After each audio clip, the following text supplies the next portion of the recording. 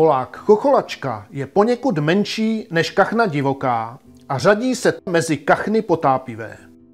Má kulatou hlavu a plochý, typický kachní zobák. Jako u většiny kachen se zbarvení samce podstatně liší od barvy samice. Kačer má lesklou černou barvu s bílými boky a břichem. Na hlavě má charakteristickou chocholku, zobák je modrošedý s černou špičkou.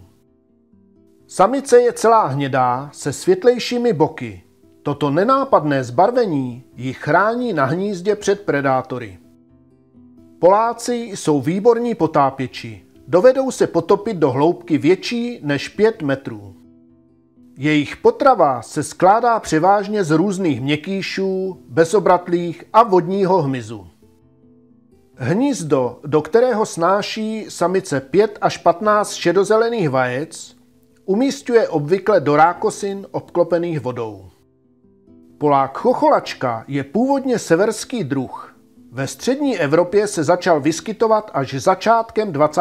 století. Dnes je to poměrně hojně zastoupený druh na našich vodách. Chocholačka je částečně tažná. Odlétá však nejen na jih, ale také na východ či západ a někteří jedinci se na zimu dokonce stěhují na sever k Baltu.